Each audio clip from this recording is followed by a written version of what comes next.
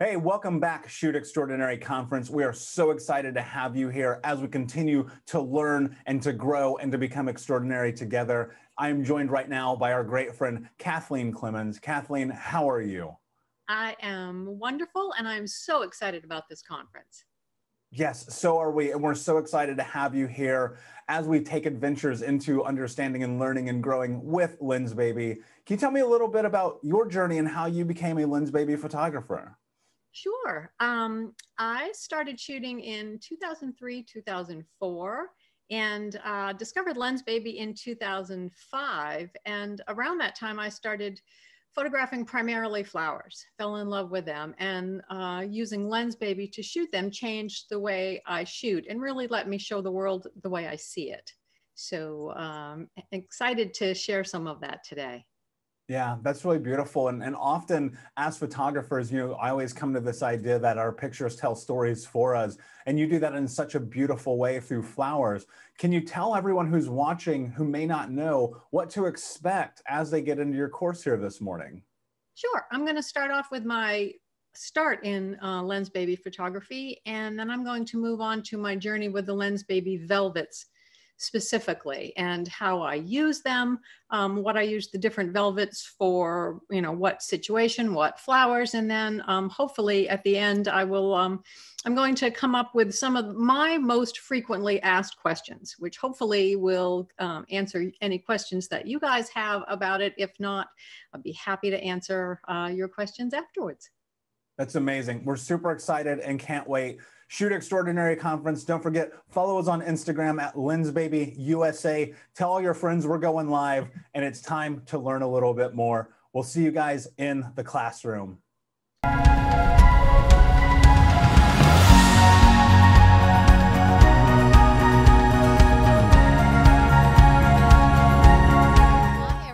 This is Kathleen Clemons. So in an ideal world, I would be coming to you from a beautiful garden on a lovely cloudy day filled with flowers, but this is December.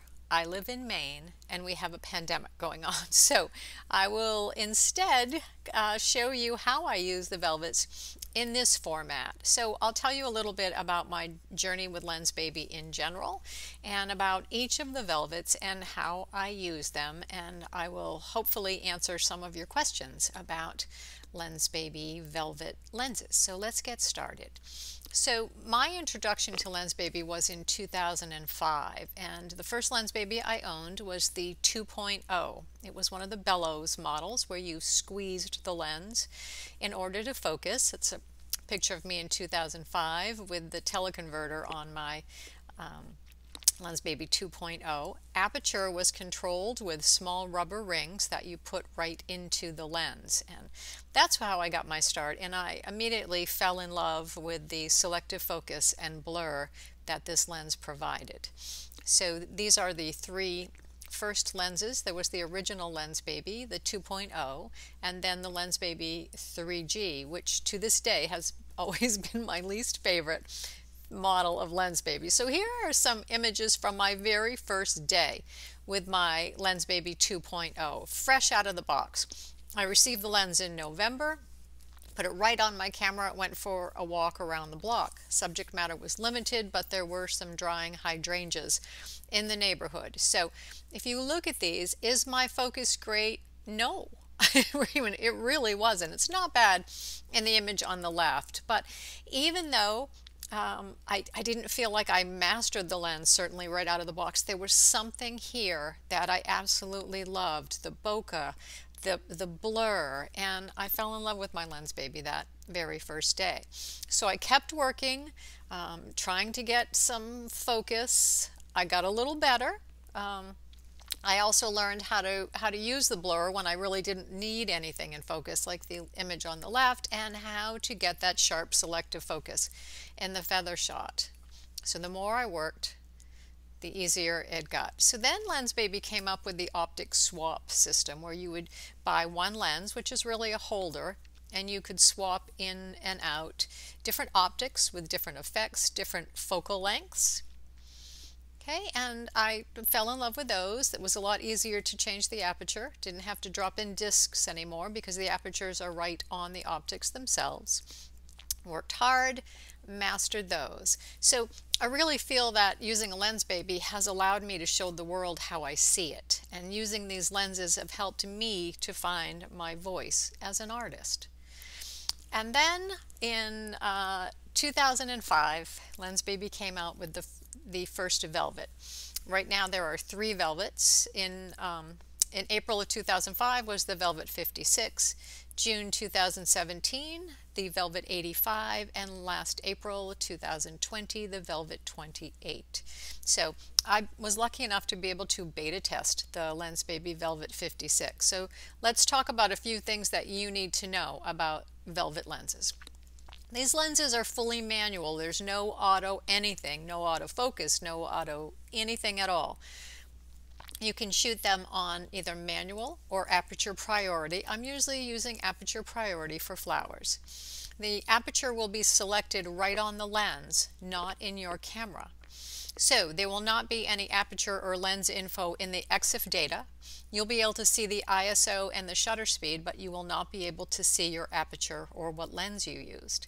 What you see is what you get in focus, and by that I mean with a straight lens, in order to see how much is going to be in focus, you have to push your depth of field preview button. With a Lensbaby, what you're looking at, what you're seeing in your viewfinder is what is going to be in focus.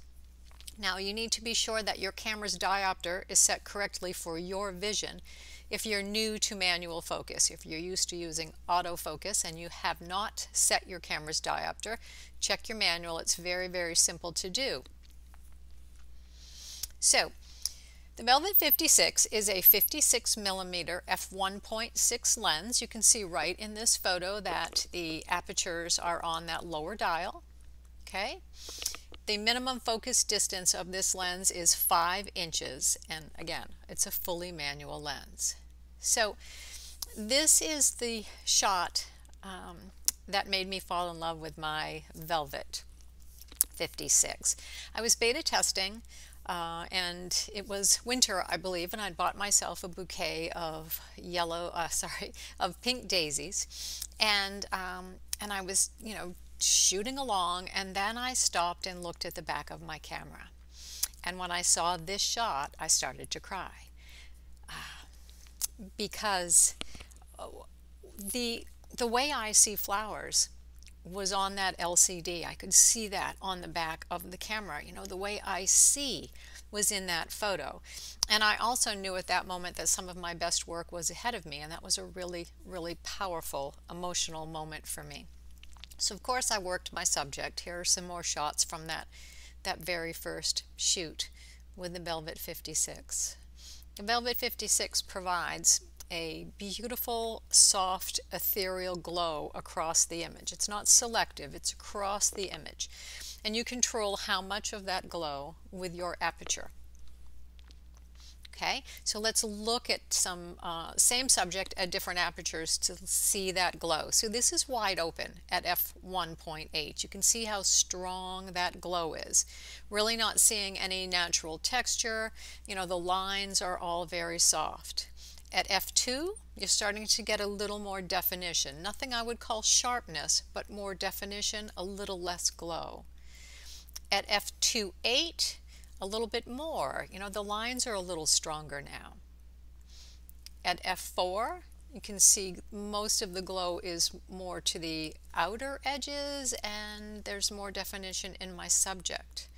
At f5.6, the depth of field is deeper, less glow. All right, as you stop down. Now, I don't shoot at these apertures very often, but I will show you some examples of when a small aperture makes sense. And at f16, all right, just around the outer edges, deeper depth of field. Here's another couple of examples of the same subject. A calla lily at f2, look at the strong diffused glow around the edges. Okay, the edges are kind of blending right into my background here. If you look at f4, there's more definition, a little bit less of a glow. So as you stop down, that soft, dreamy look will be a little less, a little less, a little less. Okay, here's 2 more examples at f2 and at f4. Okay, you can see that the lines are a lot stronger at f4, starting to lose that glow a little bit. This is at f4 as well, starting to get a little bit of petal texture now. So you can go soft with this lens, or a little soft, or more detail. You know, it's a really, really versatile lens. This is at f11. This dahlia had a lot of depth to it, and by that I mean petals that were coming out of the flower toward me. That's a lot of depth. I would have ended up with blurry distractions if I had not stopped down to a small aperture. And you can see there's still softness around the edges here at f11. All right, this is at f8. I needed to get some strong detail in the center and then softer toward the edges. So you can really see how versatile this lens is. This is at f11 straight out of the camera, which is another thing that I love about my Lensbaby Velvets. All my Lensbaby lenses really is that they need very little, if any, post-processing. Okay? And a soft version. So, you know, how much of that glow is going to be in your image is totally up to you, and you will choose different apertures for that. And it's not just for flowers. This is wide open. Okay, you can see it makes a beautiful, very dreamy look. And this is my Cat Calla at f5.6. So again, certainly not only for flowers. Then Lensbaby came out with the Velvet 85. Okay, this has a minimum focus distance of 9.5 inches away, and again, fully manual. So the minimum focus at 9.5 inches might sound like a lot, but it's a longer lens. All right, so here's that lens at f2.5. Again, very soft, very dreamy. You're not really seeing strong petal edges. And at f4, see the difference. I'm starting to get petal texture. I'm getting petal edges in focus. All right, and you can go from really, really soft and dreamy, wide open, to more definition at f4. Just like the Velvet 56. Here's f5.6. This flower has a very detailed center, so I stopped down more. And again, at f11, this flower had all those tiny water drops. I certainly wouldn't want to make those just blurred. Okay? Very versatile lens, depending on what you, the artist, wants to show in the flower. Do you want it very soft and dreamy? Do you want that detail? You can get all of that with just one lens. Right? You can see here that you start to get more and more detail, more texture as you stop down, just like with the Velvet 56. Okay? And again, not always for flowers. You can shoot street scenes with it. I happened upon this gorgeous dancer in downtown Charleston, and if you look closely, you will see that the blur is around the outer edges. Look at her foot down at the bottom, but I could still get the detail I needed in her. Okay, this is wide open, so if you really, really want to go soft and dreamy with a landscape, you certainly can with this lens. And then last spring, the Velvet 28. So this one is 28 millimeters. It's an f2.5 lens, and the minimum focus distance is 2 inches away, which is pretty darn cool. Okay, so I can get right up next to my subjects now if I want, or I can pull further back. It's great for really large flowers when I want to include a lot of background in my subjects, but more often than not, I'm thinking Velvet 28 when I want to get in super close. All right, a couple of more examples from that lens. Again, not just for flowers, feathers, shells, landscapes. I really love having the Velvet 28 in my bag because if I want to stop down, I can have just a regular wide-angle lens. This is the Portland headlight, or I can choose to open the lens up for a soft, dreamy look. Same thing in this situation. Do I want to make a very dreamy, ghostly image, or I really want to pull out sharp detail? Those are artistic choices that I get to make with one lens. So here are some tips for getting started with a velvet lens. Put it on your camera and leave it there, okay? At least for a week, if not for several weeks. That will make you really use the lens. Experiment with aperture, okay? Focus is going to be easiest at f4 and f5.6 in the beginning. That soft diffused glow, wide open or close to it, might make it tough for you to focus. Watch your exposures. When you are using a manual lens, get used to checking the back of your camera or your histogram when you're using it. So if things are too dark in your viewfinder focus, when you're focusing using a small aperture, let's say you're using f8, f11, all right? Change the aperture to f4, set your focus, and then you can change the aperture back to the small aperture. Setting it at f4 will let more light in, will make it easier for you to focus, right? That's a little tip for that. So if you find using this lens that you are struggling with focus, here are a few tips. I want you to check to be sure that your camera's diopter is set correctly for your vision. If you are hand holding, do you have a good fast shutter speed? Don't try and hold these lenses at a 1/15 of a second. Ask yourself, and be really honest here, are you steady enough to hand hold, or should you be on a tripod? I think that's an individual decision that we all need to make. Could you be closer than the lens can focus? Okay, let's say you have the Velvet 56 and you're trying to get 4 inches away from your subject. The lens cannot focus at 4 inches. The minimum focus distance of that lens is 5 inches. It is really, really important for you to learn what the minimum focus distance is for each of your lenses, all right? Again, if you're having trouble focusing, try a smaller aperture for a little bit less glow and more subject definition, all right? I'm not saying sharpness, I'm saying definition, all right? So let's go over some questions that I get asked a lot about the velvets. So Kathleen, how do you choose which velvet to use? All right, so the main differences between the three are focal length and the minimum focus distance. So sometimes the choice is really obvious, okay? And other times I'll shoot a subject with several different lenses, several different velvets even. So, you know, I'll ask myself and look at the flower and how close do I need to get, or how close can I get? Okay, how large is my subject?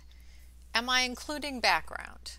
Do I need the compression that longer focal length of the 85 can provide? And are there distracting elements that will be included if I choose a wider lens, like the 28? So let's look at those individually. So here's a setup in my studio with the Velvet 56 and a printed textured background that is 11 by 17 in the background. So at the Velvet 56, if I move in close to my subject, that lens is too wide. I cannot fill the background with that printed image.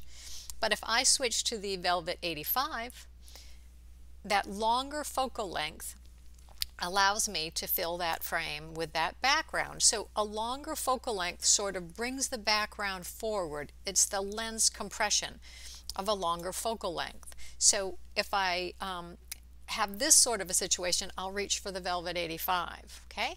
I'll also reach for the Velvet 85 if there's a beautiful background that I want to include, but I want to be sure it's well blurred. That longer focal length will provide better background blur. So let's say I need to get in closer, but not super wide. I don't want to get into just the center of this flower. Then I'd probably choose the Velvet 56. If I want to move in super close or go really wide, then I would think Velvet 28. Okay? And sometimes I shoot with all three of them. This is some milkweed I shot really early in the morning last week. I did some with the Velvet 28.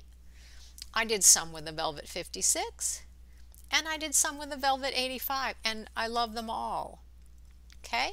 Here is the same flower with the Velvet 85, the Velvet 56, and the Velvet 28. My point here is don't get too hung up on which velvet to use when. Choose one, use it and see what you can do with it. Okay, these are extremely versatile lenses. I just don't want you to get hung up on which one, and that is the question that I get most often. And to be perfectly honest, sometimes I'll just start shooting with whatever lens was still on my camera from the last time I used it. All right, so don't worry too much about which lens to use.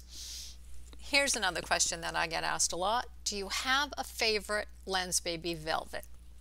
Well, I do, and it's the Velvet 85. That longer focal length is really, really wonderful for shooting flowers, and that's what I photograph most often. You know, if I'm going to include background, I know that it will be well blurred. And again, no post-processing. These are straight out of my camera. With that Velvet 85, I can easily fill the frame with my subject. I also love the Velvet 85 for portraits. This is my granddaughter Madison. The shot on the left was with the Velvet 85 at 2.8. The shot on the right was f4. I had such a ball shooting her with this lens. I did a whole bunch of the different faces of Madison Harper. It's a beautiful, beautiful lens for portraits. Again, here's two more with that f5.6, the image on the left of my daughter-in-law and granddaughter, and my two granddaughters on the right. That was at f4. You can see that even at f4 with a portrait, can you see that subtle glow? It's just so beautiful for people. And I wouldn't shoot people with a 28mm lens, probably not as much with a 56. The 85 is beautiful for portraits, and I can go really soft and blurry if I want, with more of a glow, or I can get more detail. So Kathleen, how do you tell which lens you used, since it's not going to be in the EXIF data? Get that question a lot too. This is my method. It's very simple. Before I start shooting with the lens, I take a photo of it with whatever lens is on my camera. And then when I look through my images, I can see that I'll see the picture of, as in this case, the Sweet 50, and I know that all the images after that were shot with my Sweet 50. And then I'll see another lens, and I'll know that from that point on, all of the next images are shot with that lens. It's a really, really simple way to do it. You could also take a 3x5 card. You could write the names of your different Lensbabies on it and take a picture of the word, the Velvet 56 or Sweet 50, but I just take a picture of the lens and it works really well for me.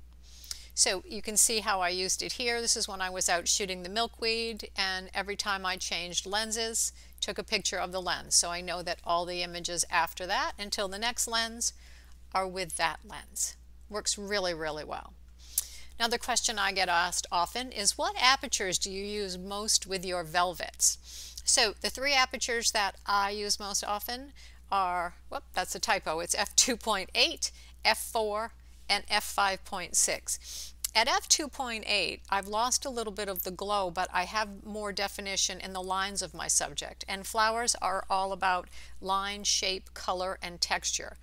Okay, at f4 I start to get a little more texture, and again at f5.6, but at 2.8 there's still what I consider to be a beautiful ethereal look to the images, but the glow is just not quite as strong. The lines stand out more, and I think that's important for flower photography. So here are a couple at f2.8. You can see that there is still a soft glow, but I have good lines. Okay, at f4, more detail, and now, as I said, you start to see the petal texture coming alive. And f5.6, for when I need to go deeper, I have a flower that has more depth, that has more detail. I'll move to f5.6. But, as I said, sometimes I go even smaller to f11, and sometimes wide open. Sometimes I really want just that soft, beautiful, ethereal glow. Totally up to me what effect I'm going to get with that same lens. So another question I get, are there times you do not use a Lensbaby? Yes, and let me tell you specifically what those are. So if I'm shooting in a public garden, let's say a water garden, and the flowers are not planted near the edge and they're far away and I certainly can't go into the pond, I'll use something with a longer focal length, most often my Canon 180mm, right, for those times. Mostly either flowers that are water flowers or flowers in a public garden that I cannot get up close to. I don't crop my images, so I need to get that composition at the time of the shoot. And if I'm not in a place where I can really get close to my subjects, then I'll choose a longer focal length. Same here. If I'm shooting landscapes and they're a good distance away, then I'm going to use a longer lens. Also, if I'm doing the shooting through technique where I put my lens right up close to my subject, wide open, and create an ethereal blur of color in the foreground. And as soon as Lensbaby comes up with a 180mm, I can put my Canon away and use all Lensbabies. That's just a subtle hint, Craig. A Lensbaby with a really long focal length would be just a joy to me.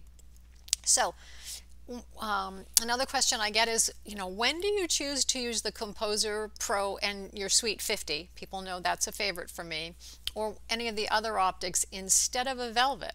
Okay, this is a shot with the Sweet 50 right here, and if you really look at this, you can see that there's an area of sharp focus surrounded by blur. That's not the same effect as the Velvet. The Velvet effect is more across the frame. It's not selective. You're not going to have a tack sharp area in sharp focus surrounded by blur. It's a really different look. So here's the same subject. The one on the left, Sweet 50 with a +4 macro diopter at f4. So you can see the center, and the petals over to the left, slightly off center, are tack sharp, and they're surrounded by blur. There's also distortion in the background and some directionality in that blur when I bend the lens. Now the image on the right is the Velvet 85 at f2.8. Can you see that there's a soft diffused glow overlying that sharp detail, but it's an all-over effect. It's not selective. Okay? Here's a couple of more examples. Sweet 50 is on the left. You've got your sharp area in focus fading off to blur, so that area is surrounded by blur, and the Velvet 85 at f4 is more of an all-over effect. Okay, I hope that shows you the difference. And then of course with the Velvet 85 you could go for an all-over glow for a totally different look. Okay, this is the Sweet 50 at 2.8, small area in focus, the rest goes to blur. So it depends on the effect that I'm going for. These are also with the Sweet 50 at f2. I like to use f2 with the Sweet 50 often because I really love to sort of dance on the edge of seeing how little I can have in focus, get away with that, but yet still tell the story that I want to tell about my subject. So that's the difference for me as to when I'll use a Velvet and when I'll use one of these Sweets. Okay? Here's another example. This is a Sweet 50 at f2.8. Sharp area in focus surrounded by blur. So hopefully that shows you the difference and you will be able to see that in your own work. One more example. You can see the strong blur, yet a sharp area of focus. All right, so we're going to move on to your questions now. I hope this has really shown you how I use the Velvets and how I've developed using the Velvets, and I look forward to hearing your questions. Thank you. Dreamy artistic images. Emotive and soulful imagery. That extra dimension and quirkiness. Really unique images. Se olvidaron completamente. Extraordinary results. Creamy bokeh and a dreamy feel. Creative and quirky landscapes. Unique blur effect. Fun flares. Poetic, oniric look. Something extraordinary. Wow, Shoot Extraordinary Conference. What an incredible presentation. Kathleen, good afternoon. How are you today? I am great. Thank you. Good. That was powerful. I actually, at the beginning and talking about that first experience and getting emotional looking at the back of your camera, I thought to myself, wow, I know exactly how that feels. There's something really beautiful about what we do as photographers and capturing these moments that can really kind of transform us forever. How do you continue to stay emotional in your work after doing it for so long? Well, Craig keeps coming up with all of these new new lenses for me to try, and it starts all over again. You know, I just got the Spark 2.0 last week, and I'm having a blast with it, and it feels very organic, and it takes me back to my early days with my first Lensbaby, the Bellows lens. So it just continues on, Michael. Yeah, it's powerful, right? And I think about this as creatives, this journey of learning and education never ends, excuse me. And I would imagine, much like myself, you're probably always diving into things like this, conferences and education, and trying to grow and become a better photographer. And that's so much about what the Shoot Extraordinary Conference is all about, is giving people the tools. And this presentation was absolutely phenomenal. I want to dive into some of the questions here that we have right off the bat. And that's because I want to use the most that we can of your time. And first, I want to, sorry guys, we're doing this live, so hang on one second for me. Where did it go? There was a great question here. Okay, we're going to grab another one. So here's a question. I know this is a velvet course, but to Kathleen, what do you think of the Sweet 35 versus the Sweet 50? Well, the Sweet 35 is often a little wider for flowers than I would like. I love the shorter minimum focus distance of the Sweet 35, which is like 7 inches, and the Sweet 50 is more like 15. So if I'm using a Sweet 50, I have one of the macro filters on from the Lensbaby macro filter kit. Most of the time, the +4 on there. I also think that I love the 50 so much because it brings me back to shooting with my Lensbaby 2.0 with the double glass optic in the beginning. And it just is a really good focal length for flowers. Yeah, I totally get that. And sometimes you have to have that extra little magnification to get the exact shot that you want to have. Okay. Here's a really interesting question. This does not come up often, from Cynthia. Do you use a tripod? No. You know, these lenses are light, and I am really steady right now. But as I get even older, if that is not the case anymore, then I'll be on a tripod. But you know, and that's a really personal thing. I mentioned in my presentation, you need to know, you know, whether or not you are steady enough to hand hold. If you're not, just use a tripod. So far, so good for me right now. Yeah, absolutely. And you know what? There's always a time and a place for the tool that you need when you need it. Right. Here's a very interesting question. What, or I guess I'd say, where is your favorite garden to shoot? The Coastal Maine Botanical Garden is a favorite. It's about an hour away from me. And I also love Longwood Gardens. Oh, nice. Yeah, that's beautiful. I hope to come out there and visit you and be a part of that one day. Great. From Donna here, replying to Lensbaby, I guess that's us. How do you remember the aperture as you shoot each flower? I don't find it really necessary to know that. The only time I do is when I'm beta testing a lens. And then I will, I'm generally going through all of the apertures. And so I'm doing them in the same order. And so I can easily tell that it's f2, 2, 8, 4, 5, 6, 8 along that way. You know, when you're first learning the lens, I think that that's important for you to do. You can also write the apertures down, you know, take a picture of the aperture, which I have done when I'm beta testing sometimes as well. So don't get too hung up on what aperture you shot it at. I have to know because I'm a teacher. Yeah, that makes sense. And so that progression, is that something that you've been trained for yourself to go, all right, progressively, I'm going to start wide open and I'm going to stop down on every shoot that I do? Well, not necessarily. You know, if I just have gotten the lens and I'm beta testing, I'll usually find my sweet spot of area. And most of the time it's 2, 8, 4, 5, 6. And so if I just do those in the same order each time, I can easily tell what I shot the subject at. Awesome. And from Linda, it says, great job. Just bought the 85mm. Love it. One of the questions, I know you touched on it in the course, but some people may not have caught that part. If you were to only get one Lensbaby Velvet, which would it be? I think I know the answer, but what would that be? Yeah, the Velvet 85 is my favorite of the three. Yeah. Even though the Velvet 56 is the one that I had that strong reaction to, I really love the 85. And also because of the way I can use it for portraits of people. Yeah, and you do have portraits of people as well. And one of the questions here, it got lost in the feed, but it asks, what lens would you choose for portraits? Yeah, the definitely the Velvet 85. I really love it for portraits.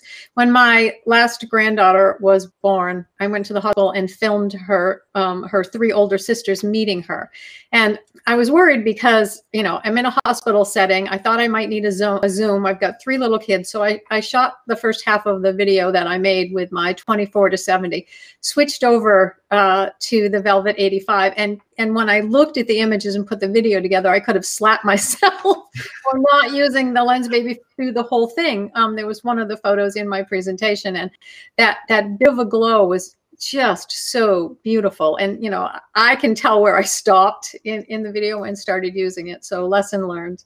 Yeah, well, you know, and that happens, and you find that sometimes you're so caught up, and especially in moments like that, no one would think of that until you're in retrospect. And that happens to me all the time. I'm like, oh gosh, why didn't I do that thing? Duh. Here's an interesting question. Don't know what your thoughts are, but sometimes below f4, I get too strong a halo around my subject. I usually handle this by creating a blur layer at the edge. Any tips on how to handle this? Yeah, I see that more below 2.8. I think it starts to go away at 2.8. You'll see it more if you're shooting a light colored flower on a dark subject or a dark flower on a light subject. You'll see more. If you're shooting a flower on a similar colored background or with more of the same flowers in the back, you really won't have that issue. That's why I like 2.8 better than 2, because it starts to go away. And if I still see it, I may go to f4. Dealing with in post-processing, you could do that. If you add a texture layer to the background, then you can often hide that haloing. Yeah, that's a great point. And from Regan, or Reagan perhaps, are you shooting RAW or JPEG since you use images straight out of the camera? Okay, I shoot in RAW. What I meant by straight out of the camera was that the image wasn't post-processed, resized only for my presentation. I do not shoot in JPEG, ever. Got it. Yeah, and I think that when we have these tools like Lightroom and Capture One and all those, you know, you can do either. If you want JPEG and you don't want to go through the process, that's totally reasonable. But RAW just gives you that extra little bit of control. Right. And then from Angela here, how much of your preference for the 85 depends on the fact that you are using a full frame camera versus a crop sensor? Or how would the crop sensor versus full frame influence one's choice? Amazing question, Angela. That is a great question. I do shoot full frame. I think if I was shooting on a crop sensor camera, the Velvet 56 would be my favorite. Is there a particular reason why? Because it's going to be a longer focal length on that, and it'll be close to the 85 depending on your crop factor. So yeah, most definitely. As we start to wrap up here, Kathleen, what I'm curious about is, as you continue to progress as a photographer and step into education more and more all the time, what, if anything, is one key for someone who's stepping into Lensbaby? Well, give yourself the gift of time when you first get a Lensbaby. You know, don't rush yourself. As I mentioned in my presentation, put that lens on your camera and stick with it and play. Allow yourself to play. Shoot a lot of different subjects. Shoot at a lot of different apertures. Really put the time in to learn what that lens can do. Don't give up too soon, which I hear people often, oh, I have one of those, but I never figured out how to use it. Give yourself that time. This isn't a half-hour project, when you get a new lens. Just let yourself play. Yeah, I think there's certainly something to that. And as we start to head off here, I do have one more question for you. How do you handle and manage the learning curve of Lensbaby? Because now you've had the experience really through the gauntlet, and we are constantly in this place of beta testing and more lenses, more optics, more things. Some stuff we hand out to you guys and it never sees the light of day. But how do you handle and manage the learning curve of Lensbaby with the understanding that it's not as simple as point and click? Right. I still haven't handled the learning curve on the Edge 35. It's not great for the things that I shoot. So, again, it's just time and finding the lens that works best for what you like to shoot most often. So, you know, the edge is great. It creates, for those of you who don't know, a slice of focus, but that rarely works with the type of subjects that I shoot. So, you know, I just try. You know, I've had some issues in the past with lenses that I've had to beta test, but I work through them. And like I said, I give myself that gift of time. Yeah, and so much of it also, what I hear, not to put words in your mouth, but it's about finding what works for you. And you know what I love and I appreciate, and I know Craig will too, your comment in the beginning of the presentation about the 3G, right? And how, you know, that is not particularly your favorite lens of all time. But that's what this is about, right? Finding what works for you. And with the vast array of products that we have at Lensbaby, there are so many different options that you can step in. And as you know, and I'm sure as you would suggest, it's really about experiencing and trying and seeing what happens. Yeah, you know, and I made the 3G and the control free work for me when I figured out that you don't, just because you can lock the focus, you don't have to. So, you know, find what works for you. Yeah, absolutely. Kathleen, it was an absolute pleasure. This course was incredible. Shoot Extraordinary Conference, please hit that like button, share a comment, tell a friend, show Kathleen some love. And we appreciate you so much. Thank you for being here. Thank you so much, Kathleen. And we will be back with our next presentation in 20 minutes. Thanks, everybody. Thanks, Kathleen. We'll see you soon.